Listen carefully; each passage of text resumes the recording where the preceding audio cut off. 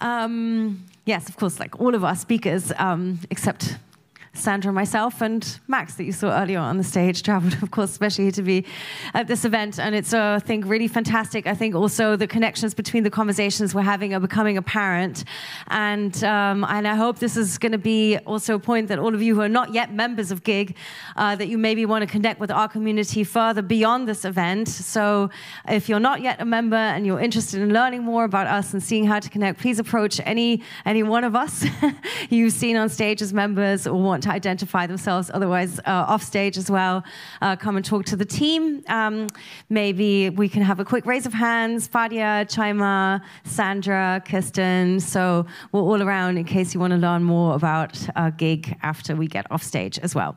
With that, I would like to continue with the next panel discussion. And as was already announced, we're now going to talk about how different kinds of innovation spaces, innovators and makers can make a contribution to crisis response. And I want to get our panelists and start the conversation on stage right away. So please allow me to introduce them to you, our four fabulous people who will join me. You already got a small sneak peek earlier of Emilio. He is the executive director of the Apropedia Foundation, which has a special focus on sustainability, international development. And and Emilio has worked in those different areas and connecting those different areas with the aim of creating more traction around open movements and social impact. He's also the chapter lead of Creative Commons in El Salvador, where he is based, and a board member of the Internet Society El Salvador as well. It's fantastic to have you here, Emilio, and fantastic to have you part of this GIG. Please give him a big, there you are, big round of applause. Come on stage. I would also like to have a huge applause, please, for Charlotte Kigezo. She is a mental wellness advocate. One moment. She's a mental wellness advocate and somebody who really, the moment we met in Nakuru when we had the GIG event there together with Rogue that was mentioned earlier, which was wonderfully organized by Vicky, I was just in awe of Charlotte's work. She is a psychologist, a spoken word artist, and does really fundamental work at Platform Africa, which is an innovation space located in the refugee camp, Rhino camp. And she's obviously supporting mental health work there, has focused also on different vulnerable groups, sexual minorities in her work, and assists the community in Rhino camp, but also other communities with her work. It's really fantastic that you made it all the way to Berlin, and please, huge welcome on stage.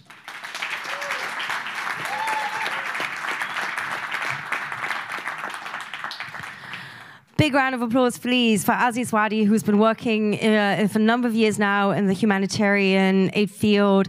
He has been working at Field Ready and is now also working with GIG on the Tolokar project. And it's fantastic to have you here. Welcome on the stage, Aziz.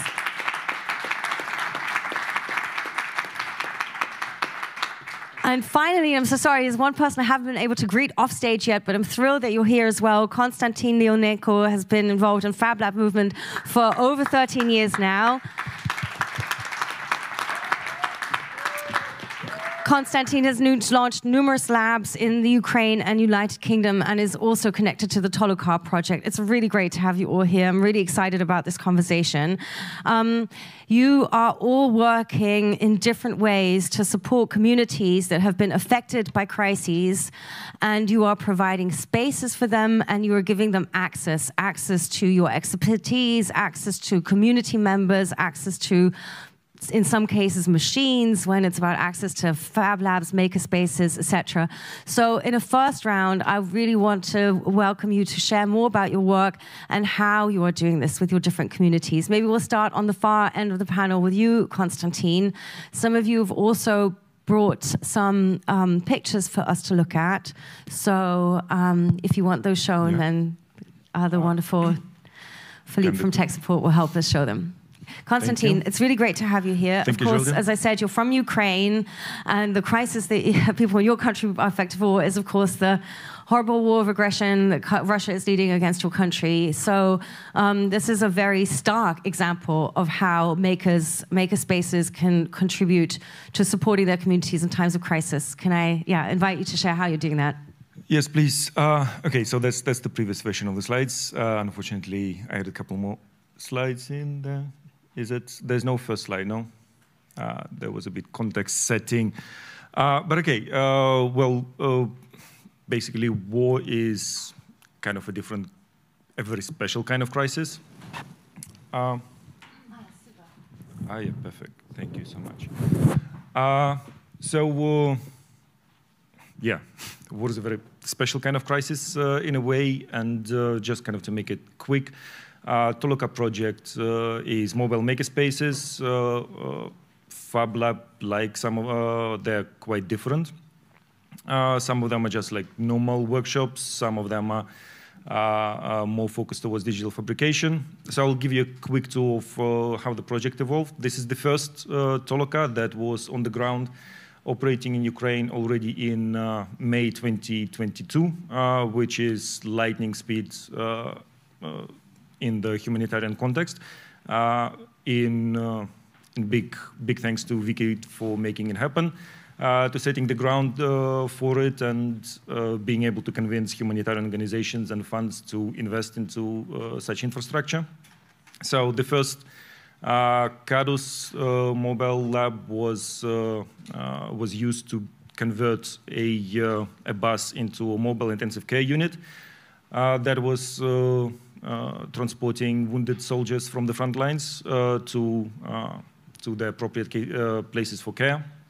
That was the first immediate response. Further labs, further makerspaces, further Tolokas, they were equipped more with kind of rebuilding renovation tools, more focused towards carpentry and metalwork. So they were used to help develop this kind of renovate spaces for internally displaced people, to build furniture. There you can see the designer and further other makerspaces were mobilizing themselves to just create, again, facilitate internally displaced people and families. And this is an example of kids' playground that was developed by one of my previous colleagues from Donetsk. Some more quick and but not dirty and very clean furniture designs. All of this stuff was made with so much love and care that no mass-produced objects and no mass-produced solutions could facilitate. Then the third round of Tolokas, when I joined the project already, was already focused much more on digital fabrication. And here's us teaching a 3D modeling and 3D printing class during a complete blackout. We were running off the batteries that Tolokas have. Here's a workshop that we were doing to recycle vape batteries into emergency lights. Here's one interesting solution that was sourced from the network about it's a very low-cost, quick design for building insulated windows. Basically, it's plastic foil, PVC pipes, and it makes a triple-chamber insulated window that can be installed in 15 minutes and made to any size. We've been doing consultancy workshops to help develop new labs.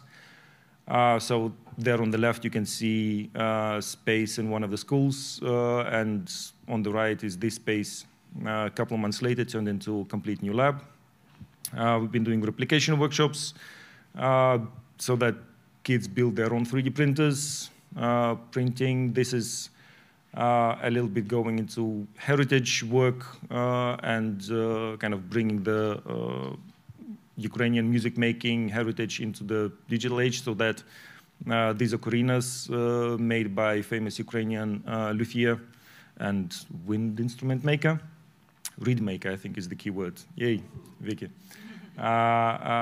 So that they would be able to be replicated in all the labs and schools where we install them. So briefly, the idea I want to try to communicate here is that how the project has been adapting from immediate urgent response to slightly longer-term support to much longer-term vision into rebuilding the country and supporting the community. Yeah, that's my quick overview.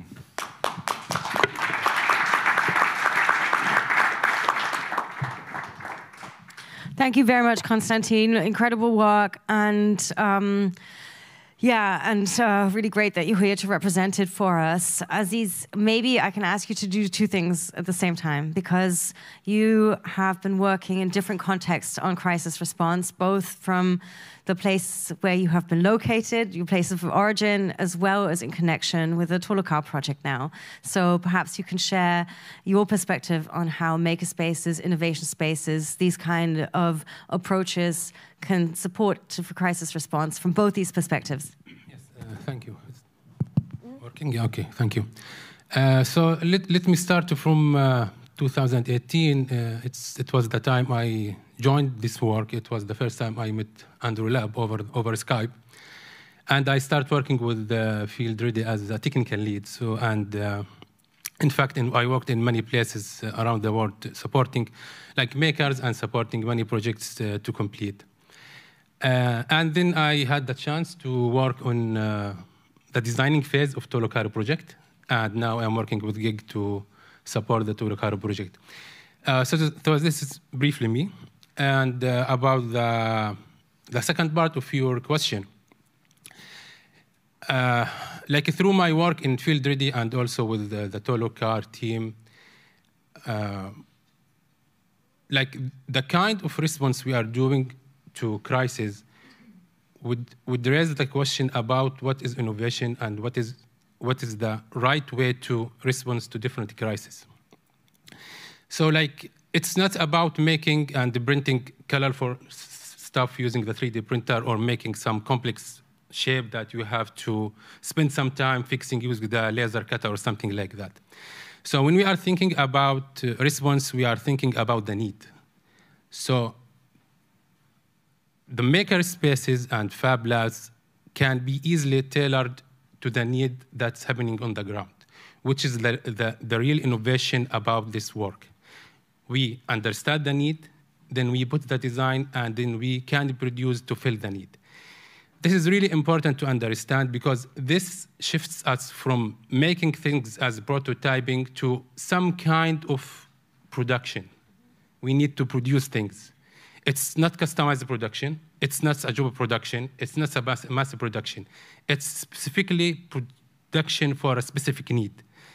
Whenever we understand this type of production and this type of work, then we can be innovative to the crisis that happens on the ground.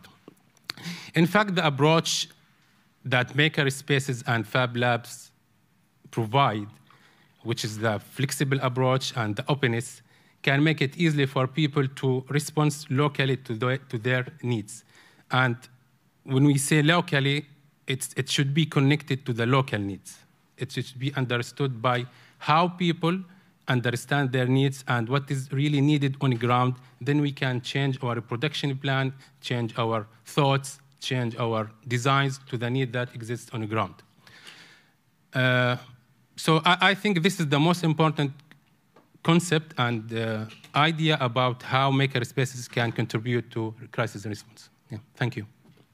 Thank you very much. Yes, you may applaud for all this fantastic work being done. Charlotte, like I said, the minute I met you, I was so incredibly impressed with the work that you do. And I thought, like, oh, this makes so much sense. Every space should have a person of your skill set and your qualification. And of course, in the like every maker space, every innovation space. And some of the conversations that we had in Nakuru really made me understand so many layers of why this would be useful, supporting entrepreneurs in their struggles whilst they're bootstrapping and frustrated with their companies not working out, or people who feel lonely sometimes because we're innovators and makers in a world that, as was said earlier, has so many complexities and bureaucracies and things we need to deal with. But you have a very special setting also that you're in. And anyway, I'm talking too long now. I want to let you share, of course, what does your work look like at Rhino Camp? Maybe you can let us in and share a little bit. Hello. I'm an energy bomb. It's on my CV. So whenever it's on LinkedIn. Apparently LinkedIn is our new CV now.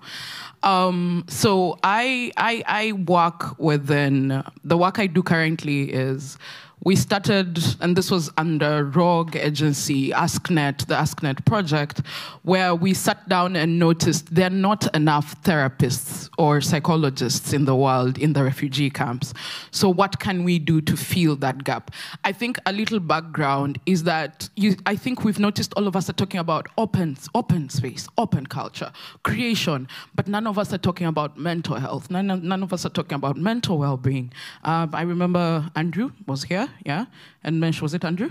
If I got it right, yeah, burnout, and my question was, then how do we deal with burnout? You're the ones helping other people who need help.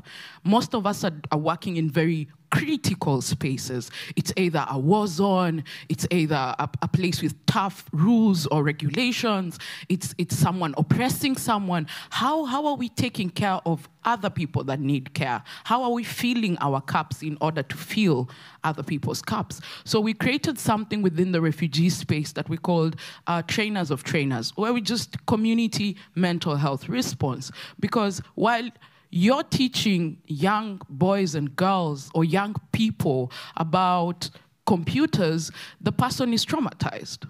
So how is that knowledge going to sit in? While you're talking to young girls about technology, they have very low self-esteem because they've been taught technology is for boys.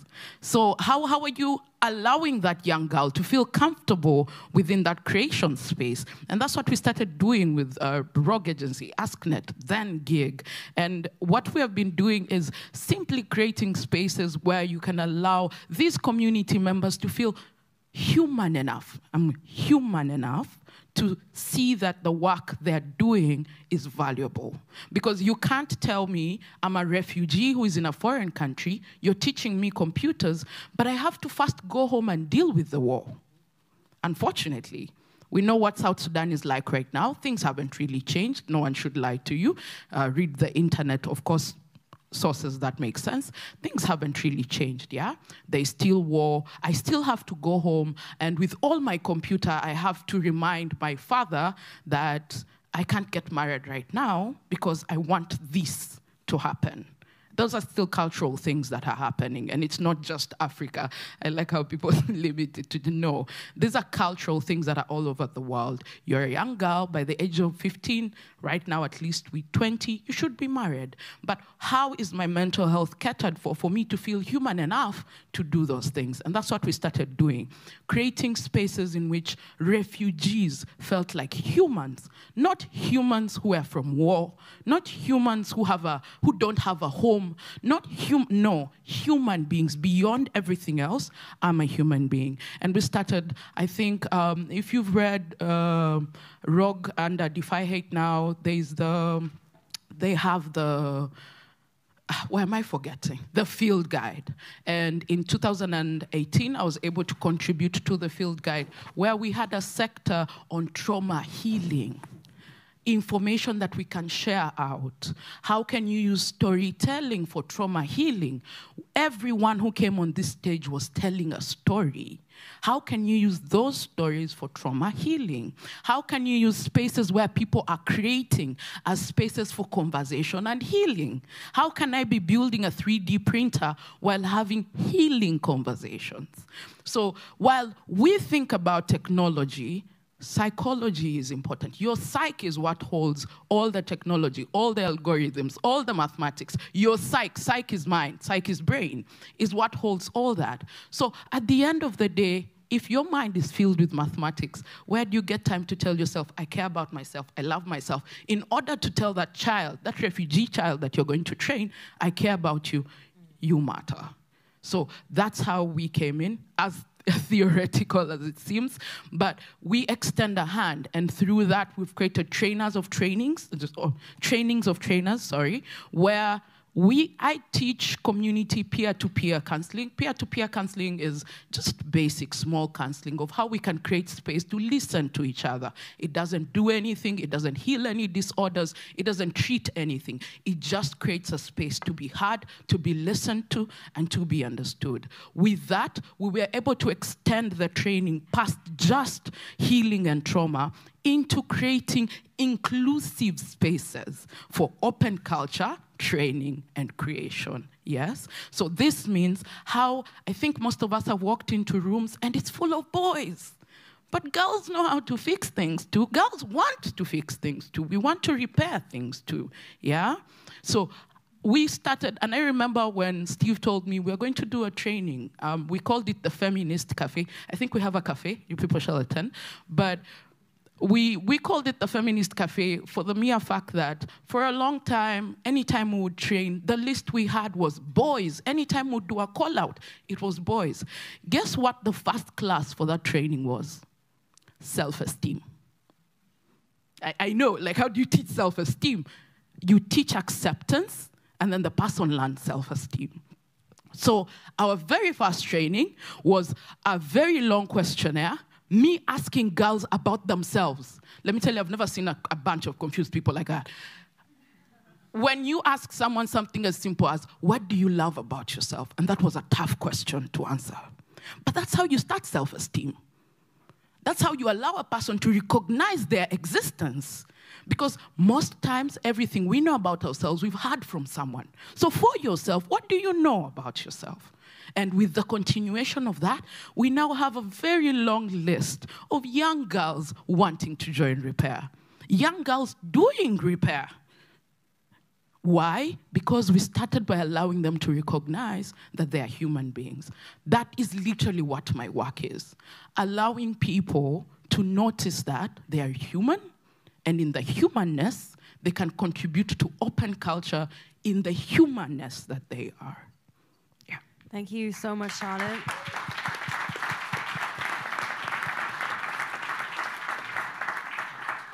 I think it's really obvious without commenting, but I'm going to comment anyway, how profound this work is for and with people, communities who have lost everything, left so much behind, to be able to see themselves this way. And thank you so much for explaining this super important concept of open culture, which kind of goes hand in hand with the concepts that we're sharing about open technology today as well.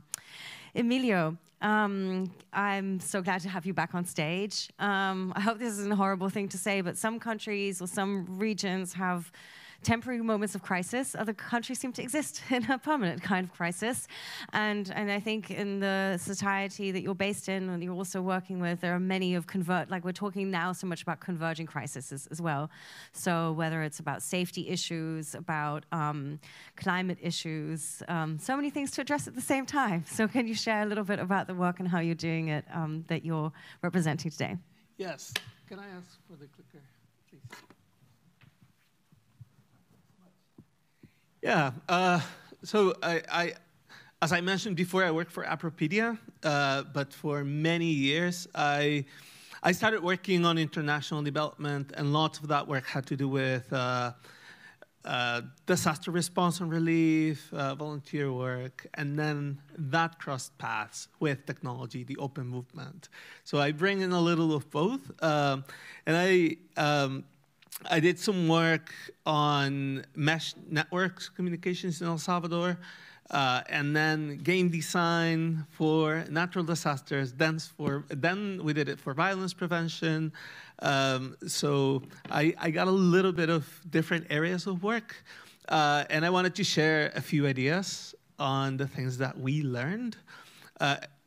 All the people in the group of makers that worked together were similar in the sense that we all had done community work before being makers. And first idea, I have three. The first one is there's a heavy burden on being reliable on the things that we're creating. And that is something that we have to think about, because these are people's lives that we're thinking of saving. And there's always the savior complex that can just come in with being a maker, right?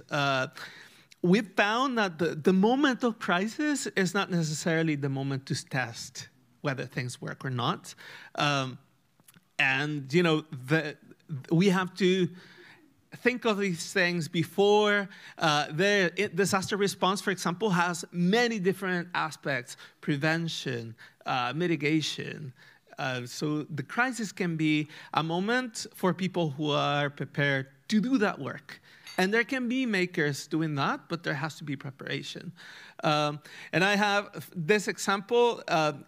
they used to be videos, but we were doing this workshop in a community called Atonal, and at the same time there was heavy rain, right? And we were in a safe community center, but I took the video of the two spaces because we were thinking, they might be thinking their houses can be flooding, so you're doing some sort of work. Oh, let's do this workshop. Let's co-create. And then people have real things to think about, right? They have their families.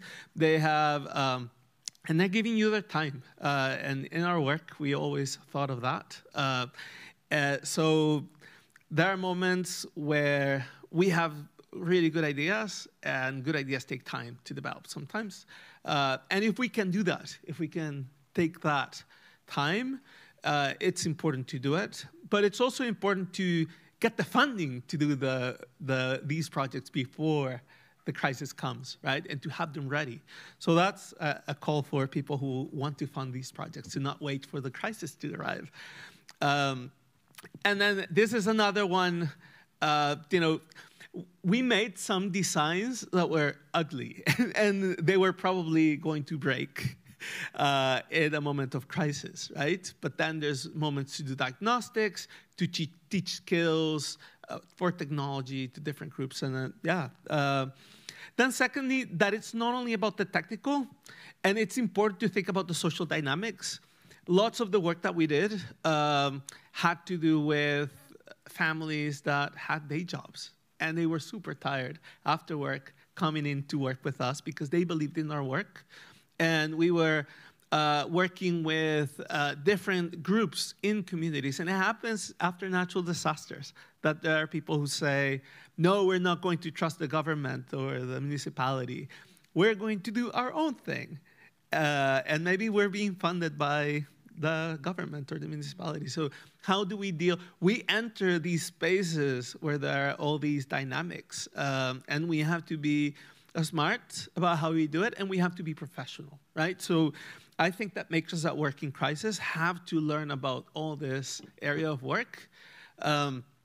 And yeah, to be mindful that the things that we are teaching are not only technical skills.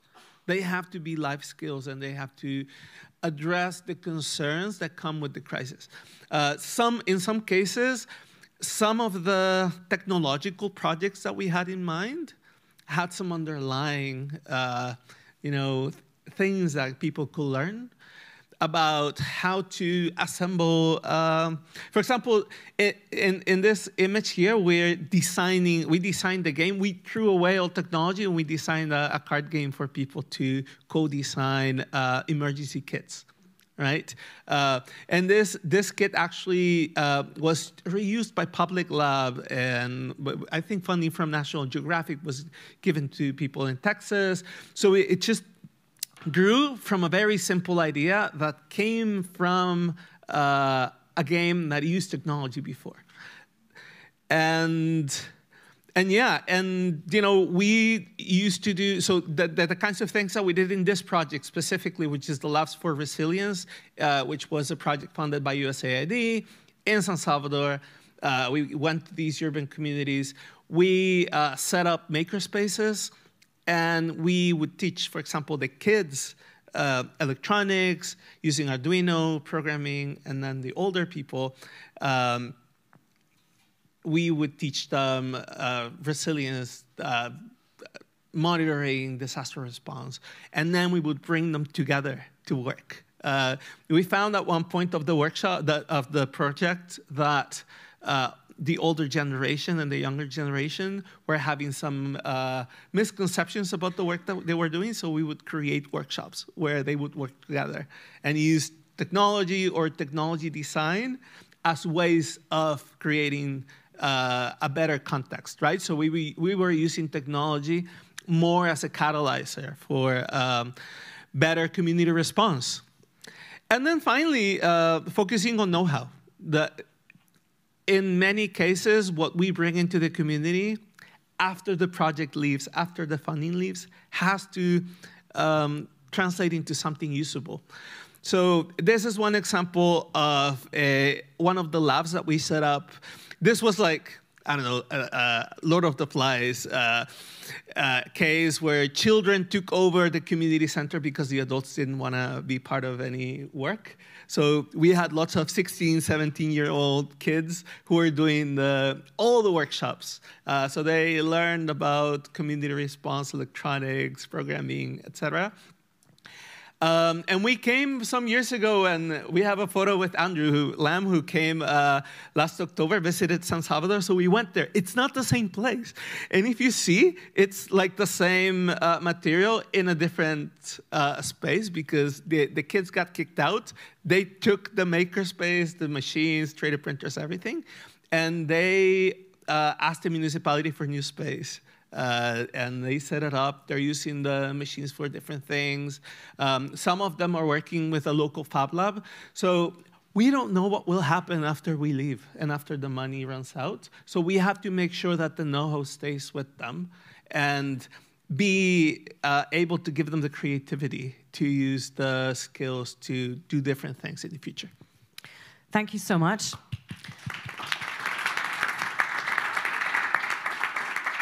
I want to ask 2-3 questions and then open it up, because there are many people in this room who are doing work of equal, equal impact, equal approaches with their communities. It became very apparent in all your interventions how the work that you're doing, co-creating crisis response with your communities, is very different to the way that traditional crisis response or humanitarian aid organizations work. I'd like to learn from all of you, whoever wants to share, how do you interface? So funding already came up as a topic, of course, but where do you see ways to interface in impactful ways with more traditional organizations, with your work? Where can it be complementary? Where can that work together? Do you want to go first? So one thing is, I think I normally call Uganda a non-governmental organization because the whole of Uganda is running on non-governmental organizations. So one thing that we started doing with Platform Africa is anytime we had any activities with the community, we involved any government bodies. So we told them, if you're not going to send the commissioner, send an assistant. And don't send just one, send us 3. And reason for that was every time we went to the United Nations Refugee Council, because they help in Uganda with that, and told them, we would like for you to deploy more psychologists within the refugee camps, they would tell us, we don't have resources, we have left that to the agencies that we have allowed to work in the camp, we don't see it as such a big need. I'm like, people who have come from war, you don't see that as a, okay?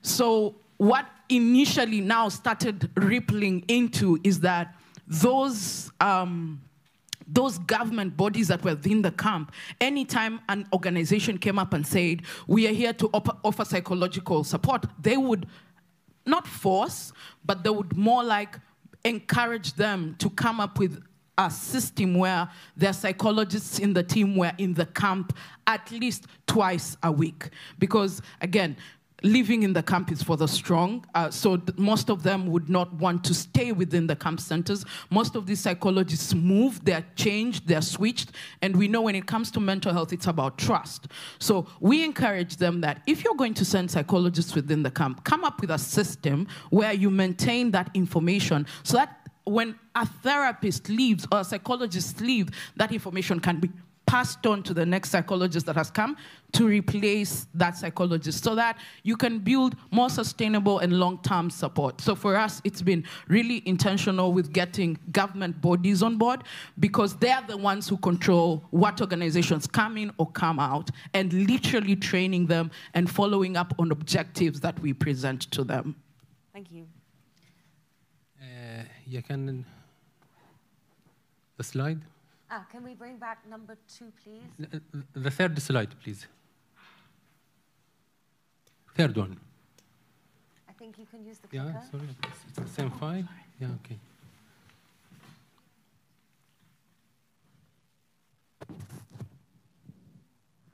No? No.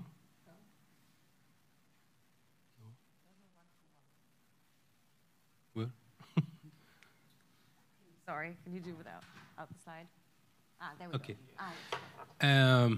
So, okay, to answer your question, I would say the first point is to focus on the need. So this is really important because like I noticed that this could make a big difference and a big change. So the first thing, we need to focus on the need and then to justify the needs and put the most important first. Like, I just want to briefly to talk about those two cases because they are really related to what we are talking about. On the left side, it's like this is from North Syria, and like after each airstrike, people will be trapped under the debris. And like the setup of any crane, the setup of any heavy machine that can be used to remove or to lift the debris will take time and also will make more harm, because usually because of the high mass of those machines will affect more on trapped people. So like we start thinking about what we can do, and we get ourselves focused to the problem and start thinking about an innovative thing that we can do to solve this problem from local available material. And the guys and the engineers in Syria came up with this airbag which can lift up to 5 tons, and it took something like 2 minutes to set it up. And in 2019, 35 persons were saved using this air rescue bag. The other example is was in Lebanon after the Beirut port blast. And like many people were outside their homes. They could not go back to their homes because they don't have any furniture. So it was a simple need, but it was a real need. So they wanted to have furniture for their houses. So instead of like thinking about buying new furniture, instead of like starting a campaign for donating new furniture, we just went to the Fab Labs in Beirut and asking them can you make furniture? They said yes. We went to the open source resources, to the open source repositories, and downloaded many designs for tables, chairs, beds, closets. And within 2 months, we produced hundreds of home furniture, and people could at that time go back to their houses. So it's really important to stay focused to the need that is really available on the ground. So thank you. Thank you. Of course, Toluca is also supported by JSED, not a classic humanitarian aid organization, but where are there, maybe in relation to Toluca, but also maybe you can speak a little bit generally, like where do you see these points between communities and all the aid organizations that are trying to support Ukraine? Yeah, so one of the observations we had from working with a lot of different partners in Ukraine was that if we interact with already an established small network, rather than with individual organizations, then the work is an order of magnitude more productive. For example, we try to find sort of little setups where it's not just a school, not just a university, but there would be a hospital and a university and an NGO connected who already collaborate in some shape or form. And then we give them a little boost. After that, it becomes much easier for them to attract additional funding from other sponsors. And it just kind of, yeah, it makes this work much more lasting and much more impactful. Because very often when you interact with these kind of point organizations, it's very difficult for them to keep the momentum going. Due to their own kind of internal administrative regulations or people being overloaded with administrative work. But if ideally there's a small local NGO involved locally, kind of tying this small network together, then we have seen already several times that this becomes much more productive. Thank you. And your experience? I think the main disconnect between what happens up there and down here is that we makers are used to testing and prototyping, right? And we do gain the trust of the people that we are working with in crisis response because they see our work and they understand it. We spend time with them. So it's similar to what happens in field work, in nonprofits or in humanitarian work. Then you have to go and explain your funder what you did, why you did it this way, why did you change halfway, etc. And, just putting my Apropedia hat, a good way to do it is documenting well and showcasing your work well. And that is something that us makers don't really want to do because it's so much work. But it's important to show people outside of the field, why things were done the way that they were done, and the process, and there's a lot of evolution of the work that people can vouch for, people in communities, people who are suffering these crises. So it's important to become partners with the people that you're working with in showing this, showcasing the results of the work, so that more funding can come, so that support can continue happening. Like I said, do want to open it up before we close things up from the panel. There's so many more directions we could take this in. This is, like I said earlier, such profound work being done. And I think these connection points, becoming like, you're acting as sort of the glue, making sure that communities can stay communities in these times of crisis, but also as these connection points that Andrew was talking about earlier in his keynote as well. So, so many important work in many different ways. Like I said, there are many people in the room that I know are also doing such important work. I mean, Science Camp has been basically a history of crisis response in many ways, and also multiple crises at the same time, dealing with the incredible temperatures in Basra and climate change, as well as a war and conflict-ridden society. So I definitely want to have Naris feel included in this discussion here with the amazing work that he's been doing there. Is there anybody, would you like to, is there anybody else who wants to comment or make a question for the panel? Do you want to add something? Okay. Actually, thank you for mentioning that. Yes. I just want to comment or add about that in one word, and we can also explain it. It's the commitment. It is a type of feeling we feel towards the world or the people may need or the situation as humans. And we think that we have the energy, the knowledge, the ability to provide solution. For that reason, we cannot stop, just we want to introduce a solution. In our case, mainly it's about a very technical. When you see it, you find a lot of innovation in technical and STEM. But actually, in deep, it is very humanitarian and about commitment about our humanity. Thank you.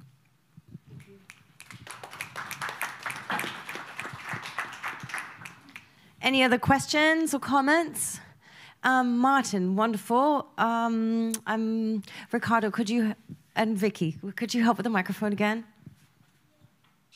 Me and my friend. Sorry. Don't worry. Martin. Oh, Marty.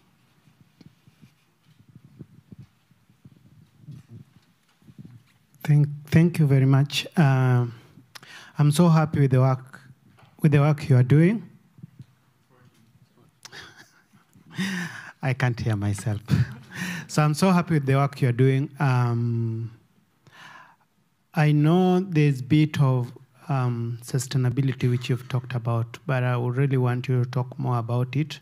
When it comes to humanitarian work, a lot of beneficiaries, in many occasions, they fall back and wait to be helped. And they really don't have any kind of energy to make their contribution towards their help. So if we are looking at it as a long-term thing where you want to help, but you also want to make sure that the people you help become part and parcel of it, own it up, and proceed with it. And to my sister, I also want to appreciate the kind of work you do, because I also lean towards that direction so much. And I can comfortably tell you that a lot of women would always want to make things, but there's a lot of stereotyping which has come with it. If you look at African women, majority of things which were made in Africa were made by women. look at pottery, look at weaving, look at all those other things. And then you ask yourself, why is it so difficult that they cannot get into these spaces? There's a lot of work which has gone into stereotyping right from primary school to high school, where they were told that this kind of lessons, these sciences, there are only men who can do it. And when you are talking about low self-esteem, there's a program we do with artisans. We call them Juakali artisans. And when we got there with the mind of helping them to improve the quality of their products to match the market level, we learned that that was not even their main problem. Their main problem is self-esteem. Right from TVET institutions, it is, a lot of people know that it is a place for failures. So they go there as failures, they learn their skills, which they are good at, they go outside there, they make their things, but they still see themselves as failures. Including government and stakeholders, policymakers sit down, make decisions on their behalf without consulting them. Thank you. One quick thing just to that is that another observation is that very often people who need most help, they're the least likely people to ask for it. Yes. Because to ask for help, you have to have some resources as well. Also on sustainability, I think we were just having the conversation, how do you involve the community? And I think the word is, how do you allow them to know that this is their own? They own this. It's not, I'm not World Food Program just giving you food without asking, do you want the food? No. And I think most of us, before we approach communities to train or do anything, we actually talk to those communities. We know them beyond what they're creating, what they're going to create, how are they going to even create it. I think each of us know each other here beyond just our jobs. You know, yeah. Kigezo does an amazing job as a psychologist, but she's also bomb. I know her, she's cool, you know. And that's how we say, as long as you allow them to own the program, you allow them to understand documentation, the work you have done. This is what you have done. This is what you have produced. In doing that, sustainability. Because think about it. We are training refugees that are from South Sudan to go back home. And we're not training them to do anything with Uganda. I mean, Uganda has Museveni, that's what it. You're going to go back home eventually, yeah? Eventually. Whether the country becomes peaceful or not, most of them we've seen, they go home, they leave eventually. They're like, I can't stay, this doesn't feel like home, so let me just go home. Even with the gunshots and everything, it feels like home. Now, it is allowing them know that they own these things, that when they go back home, they're not there seated, what should I do with my life? They will actually remember, oh my God, Sad taught me how to do this. Yeah? Ricardo taught me how to purify water. So, there's no water. I know what to do with that. You get? So in allowing, again, self-esteem, yes, you're not dumb, you're not mad. You have the ability. You're strong. The affirmations.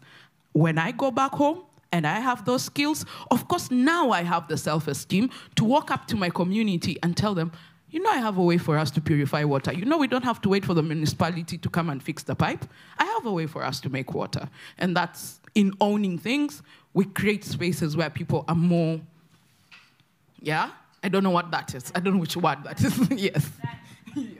Yeah, a couple of years ago, I wrote a book chapter that Peter edited on gathering stories of the Salvadoran Civil War. During the Civil War, we studied two cases. One was people who have been handicapped, either as fighters or they were already handicapped, who started doing ceramics. And then another group of people who were refugees in a camp right outside of El Salvador, near Honduras. And the women at that camp started doing embroidery.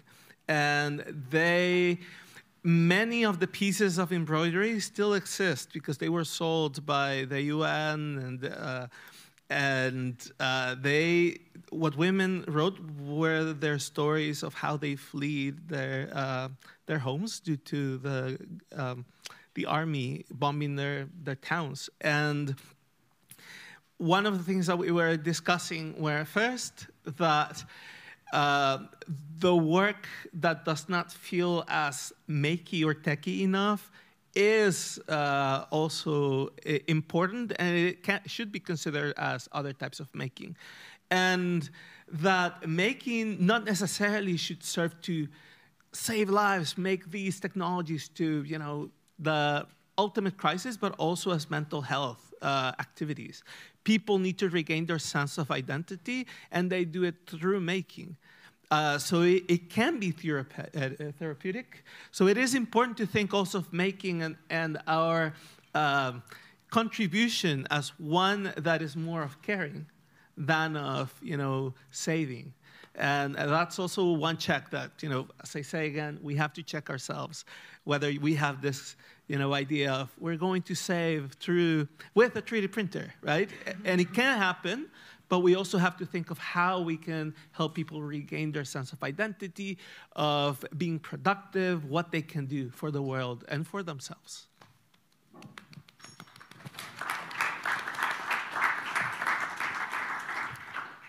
Thank you very much. I'll keep it super short. Thank you very, very much for that panel. It's really amazing to see all of you together on stage, and I love all of your works. My question is more of a comment. I'm gonna keep it super brief, and it's more like what Emilio just said.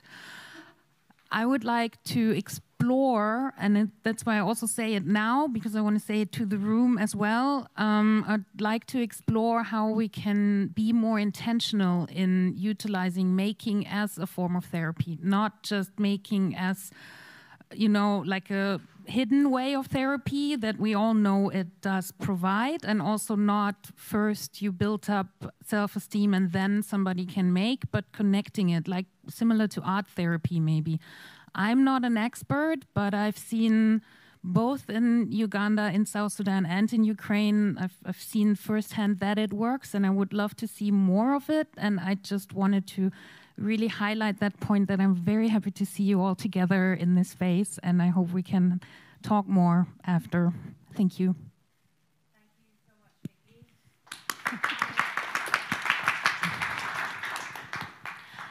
I would love to have lots more time to discuss with you, but I think that's all we can manage today. I hope we can continue the discussion also in many different formats, because I think this is such an important one. The world is talking about how to prepare for even more converging crises, and I think you're the people that everybody needs to talk to understand how to prepare for that, how we can make sure that we are, you know, doing all the things in practice that people preach so often about, as in localization, what Peter just mentioned in his keynote earlier, making sure the communities affected are actually part of the conversation, not just part of the conversation, but with a leading seat at the table. And you are all fantastic examples of how that can work. So let's have a huge round of applause for all of you, please.